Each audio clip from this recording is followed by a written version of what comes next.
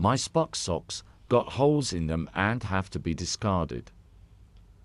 We are assembled here today to pay final respects to our honored dead. And yet it should be noted that in the midst of our sorrows, this death takes place in the shadow of new life, the sunrise of a new world, a world that our beloved comrade gave his life to protect and nourish. He did not feel his sacrifice a vain or empty one, and we will not debate his profound wisdom at these proceedings. Of my friend, I can only say this. Of all the souls I've encountered in my travels, his was the most human.